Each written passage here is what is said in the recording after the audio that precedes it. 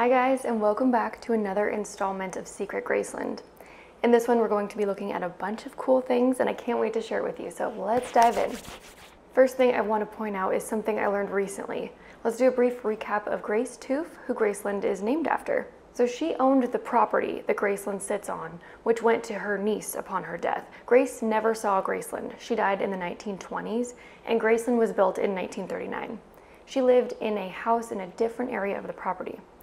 So I follow Memphis's historic Elmwood Cemetery on Instagram, and I recommend it if you enjoy Memphis history.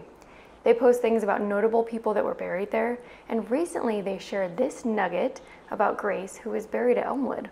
It's a notice in the newspaper about her death with a nice write-up about her life. It says, she was born in the 𝐓𝐢𝐩 home that stood on the present site of the Hotel Chiska. This is such a weird, unexpected Elvis connection. The Hotel Chiska in downtown Memphis is where DJ Dewey Phillips broadcasted from, and where Elvis's first song, That's Alright, played on the radio for the first time in 1955, and where Elvis scrambled to go to be interviewed on air last minute because so many people loved it. I actually got to film exactly where that happened in the Chiska, because the building was renovated into apartments. But the literal one where Dewey's booth used to sit, and that still has the large window, you can check it out in the link up here and in the description box. So let's go inside the front door and step into 1963. This is another amazing photo shared by collector Fred Whobrey, who allowed me to share this. I love photos like this that show just a day in the life while Elvis was living here. Fred has kindly shared several photos from inside the house, including ones like the living room and the dining room, where there is so much to explore. Both of which I did a individual deep dive on, and you can watch those videos. The links will be in the description box below. So I won't go into too much detail about what can be seen here, but one thing that jumped out at me from this angle is all the way in the back of the music room. So at this point, the trophy building wasn't even built yet. And if the trophy building wasn't there, the breezeway, or the covered corridor leading from the music room to the trophy building, wouldn't be there as well. So through the back of the music room, you can see sunlight streaming in, which is something you don't see today. Back then, they could walk straight out those doors into the pool. Here's what that looked like from the opposite side, from the pool area. The white wall and doors here are on the opposite side of the music room.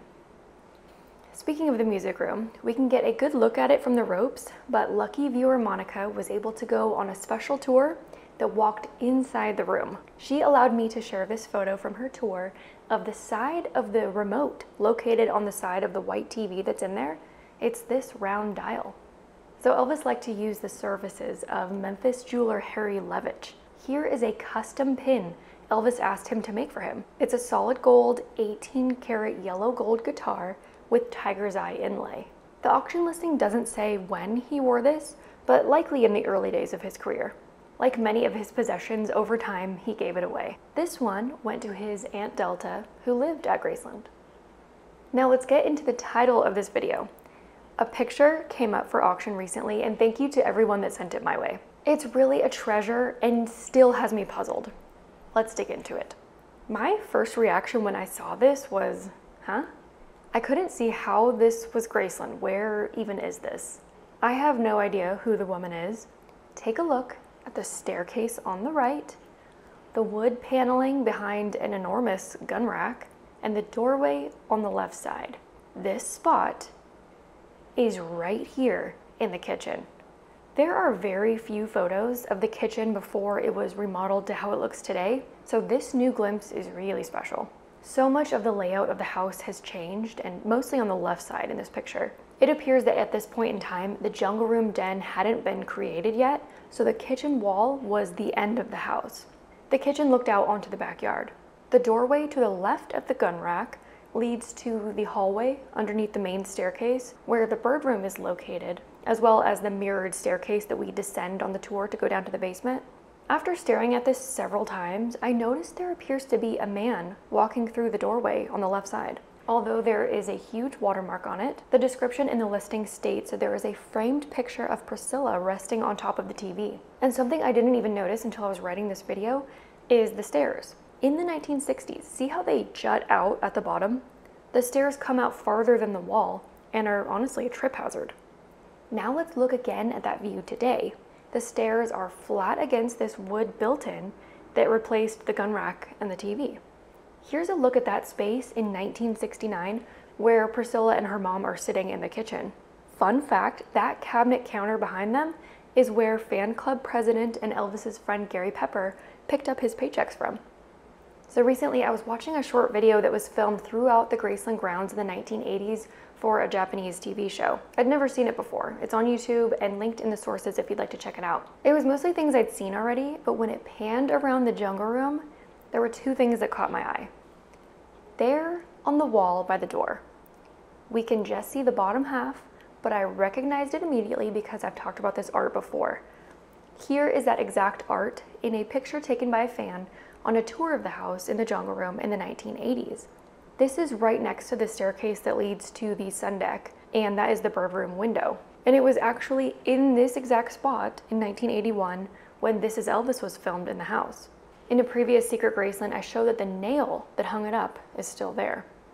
I really don't think that this belonged to Elvis. It's kind of a common souvenir wooden art piece, but for some reason it was hung in different places around the jungle room in the early 1980s.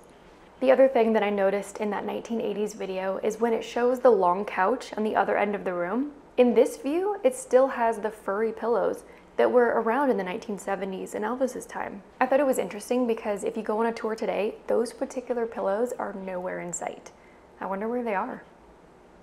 The last thing we're going to look at is kind of unusual. This travel kit came up at auction recently and has an interesting little story. A woman had accompanied Elvis and his friends to Libertyland amusement park in Memphis. Then she stayed over at Graceland. She says, "I received this tan leather traveling kit personally from Elvis when I spent an evening at Graceland. I did not have anything for my stay over, and Elvis gave me this kit. I asked him to sign it, which he did." And that is it. Thank you for watching, and I'll see you in my next video.